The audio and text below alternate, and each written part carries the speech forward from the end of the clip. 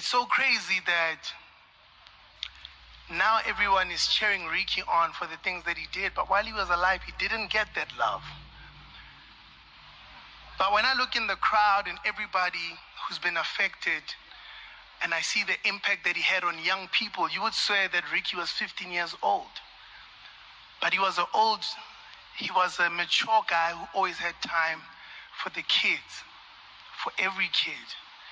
And I just wanted to say thank you to his family for giving us Riky Rick. Thank you to everybody who showed love to him. Thank you to Bianca for being by his side.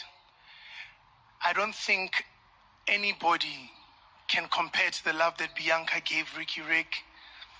I also want to say to the family that we are with you. Should you need anything, you should hit up every single one of us who is here, because we're all indebted to Riky Rick. All of us, our successes are indebted to Riky Rick.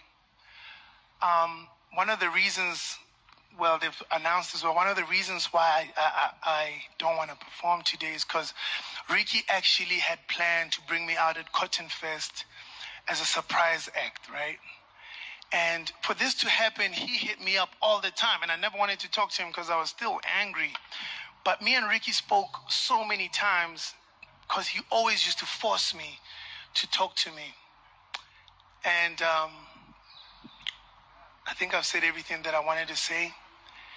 I would like my brother to rest in peace. And I think it is up to all of us to make sure that his legacy continues. Starting with Cotton Fest, we have to make sure that it happens. And it has to happen annually. This will be the end of my speech. Long live Riky Rick, Boss Zonke, a.k.a. Makado, a.k.a. Licky Leak. We'll love you forever. Thank you.